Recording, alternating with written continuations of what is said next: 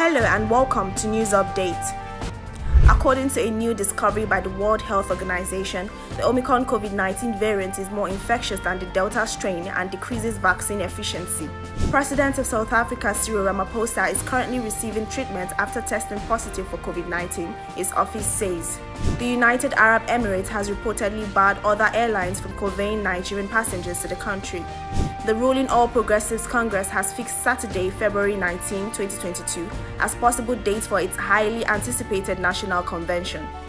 According to security and medical sources, a Palestinian man was reportedly killed during an armed confrontation with Israeli forces in the northern occupied West Bank.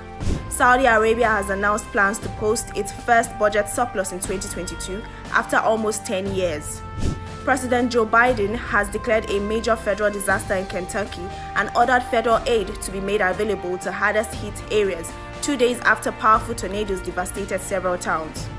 The Director General of the National Youth Service Corps, Brigadier General Shuaibu Ibrahim, announced on Monday that Corps members will be required to show evidence of vaccination before they will be allowed into the camp for registration from the next orientation exercise in 2022. And that's the news update. You can get more from TOS TV Network using the details currently showing on your screen.